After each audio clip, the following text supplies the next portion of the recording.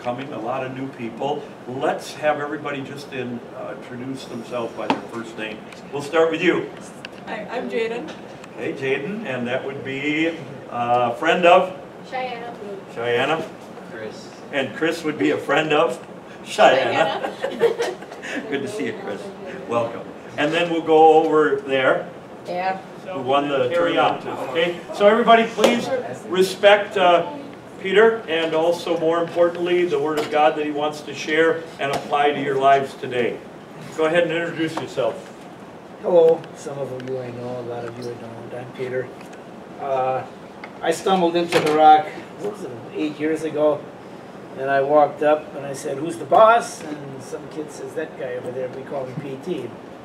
Hi, and I said, "What goes on here?" And PT gave me the rundown, and I said, "Wow, that sounds like fun. Can I help?" And he checked me out and he vetted me, and I've been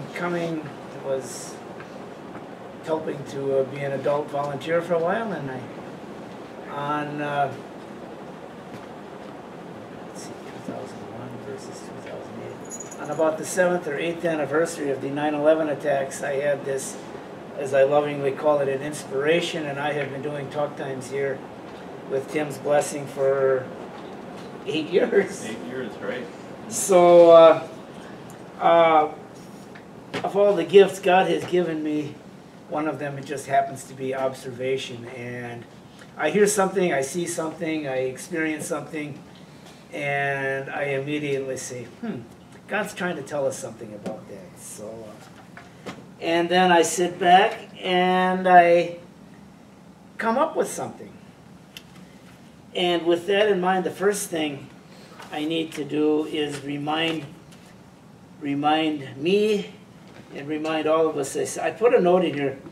Everything starts with Psalm 19. Lord, may the words of my mouth and the meditation of my heart be acceptable in your sight. That's just a simple prayer.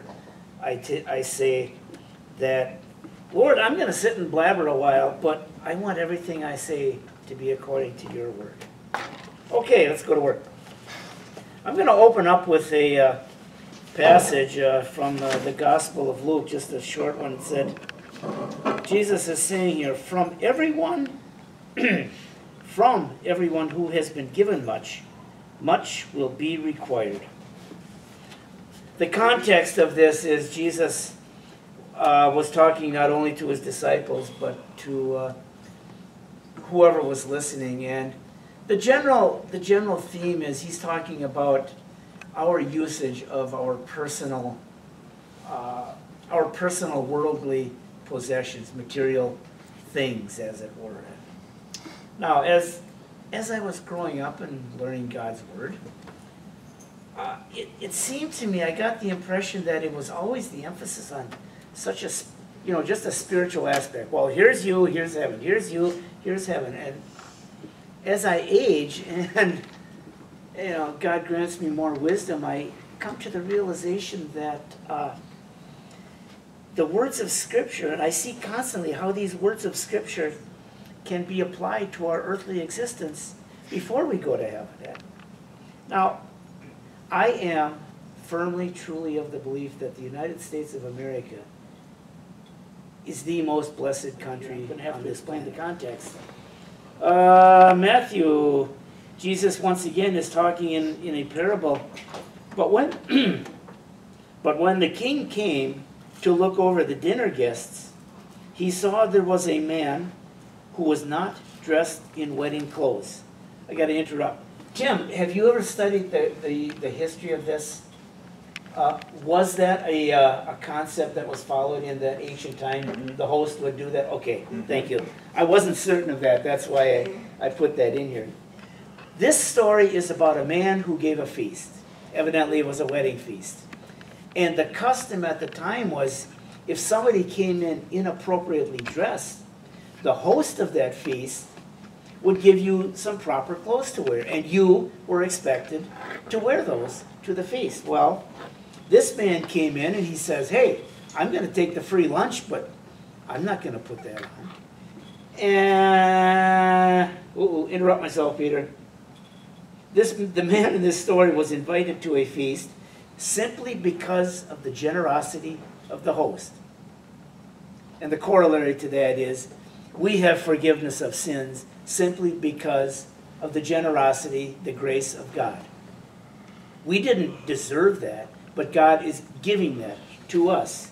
When the guests got to the short letter, he writes, we love him simply because he loved us first. And that's what I have to say. Now I throw this out. Who wants to throw out thoughts, comments, anything? Hey, come on in. Junior volunteer, it has to do with this. And that is, I think this is also coupled with something that Peter does every single week. You know, he talked about we are blessed. I can attest to that. The United States is a very blessed country when it comes to stuff, materialism and so forth, because I grew up, some of you don't know this, I grew up in Africa. I was born there. My dad was a missionary in Africa. I was born in Lusaka, Zambia, Africa, and I saw people who were starving. I mean, literally starving. None of you, including me, were not starving, believe me. When you're starving, you are malnourished and you have just a deformed body. It's really something when you see a person who is really starving. And they eat only one kind of food a day. Every day they eat the same food. It's called mealie meal. It's crushed corn, and then it's put into hot water or boiling water, and then they mix it up, and it becomes like bread dough, and that's what they eat every single day. Appreciate everything. Thank you, Peter. You're welcome. We really appreciate that. All right, let's pray. Respect the moment. Dear Lord God, Heavenly Father, as we look around, we see many different teens and with many different talents, skills that you have given to them. We pray, dear Lord, that they are touched by your love and your grace in Christ our Savior, so that they will show that responsibility out of loving hearts to share with other people. As they are blessed, and all of us are blessed so much, help us, dear Lord, to share those blessings with the people of this world, the people who are our friends, our relatives, our family, and others. We pray that you continue to bless us with people like Peter as they come to share God's word with us.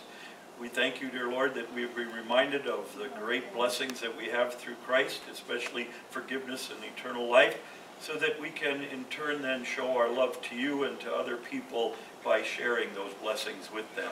We love because you, Lord, first loved us. Continue to bless the teens then with your grace and love. Remind them that you are always with them with your presence and with your forgiveness and with eternal life. Help them through their difficult days ahead. For you are their God, and dear Lord, you are their Savior. In his name we pray. Amen.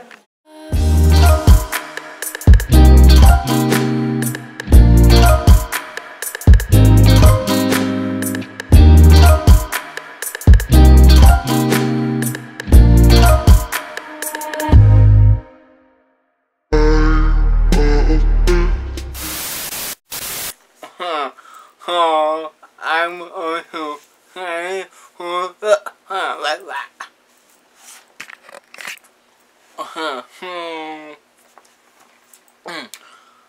My hero, my mother, my hero. I am going to have a home TV. And mother, I will explain more what it is as I will from that will come to the house. That I have yes, I will love it, but only a football. It's like a small one that I know before. So yeah. So I know this vlog is what my is right for watching and see you tomorrow. Bye. OneLegVlogs.